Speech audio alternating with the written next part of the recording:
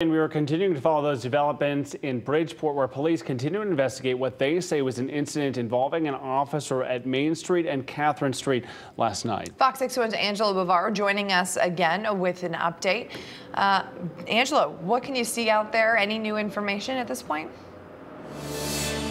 Yeah, good morning, guys. So we are still waiting on that update about what exactly this incident was that involved police here in Bridgeport, but this investigation, it is still very much active this morning and at this hour. So I want to get right to the scene. This is right as you enter the city of Bridgeport, right at Catherine Street and Main Street.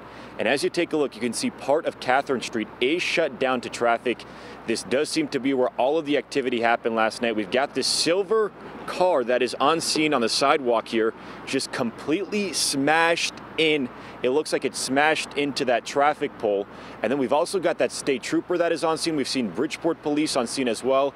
And if you look to the left of them, we've got, of course, these police cars that are on scene, but it does seem to be other cars. We've got about 3 other cars that do not look like police cars that are here in that police tape as well. So we've got that black car, that white truck, and then we've got another black SUV up front here. Those do not appear to be police cars from what we can see, but state troopers have been searching those cars as well this morning. And check this out, because we do have some video from last night showing there was a large law enforcement presence out here as well then. Now at that time, police did appear to be focusing on this silver car with that smashed front end, and FBI personnel also at the scene last night. And then we also saw an ambulance leaving the area as well.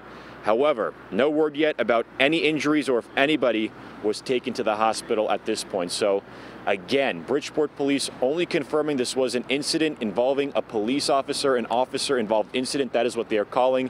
And this investigation still very much active this hour. As you take a look at the scene, you can walking around the police tape here. A lot of police presence. If you take a look in this direction, if we can pan over, this is a very large scope of police activity, because if you look over here, again, this is right as you enter the city. We've got more police officers that are stationed out here. We've also got the state police crime squad truck that is stationed out here as well. A lot of police tape around this area. So of course, as we get any more updates about what exactly is going on here, a very active investigation, we'll pass those along to you at home. But for now, reporting live in Bridgeport, I'm Angelo Bavaro, Fox 61 News.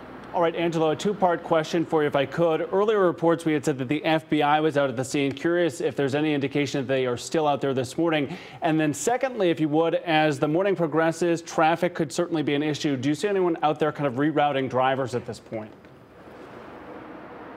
So first part question, FBI, we did mention that they were here last night. I've been looking around to see any indication that they are still on scene. As far as what we can see from where we are right now, we're not seeing FBI. But again, I have been looking out for them, and they could be here. We're just not seeing them at this point. Of course, we'll keep you updated as we see them. And traffic concerns, yeah, it was kind of crazy because this is right as you enter the city. We're not seeing anybody detouring traffic. We did not have any problems getting into the city. Besides this part that is closed right here, it does not look like any other streets are closed, but that is something people are definitely going to want to be aware of. If there are any closures around here, we'll be checking on that as well.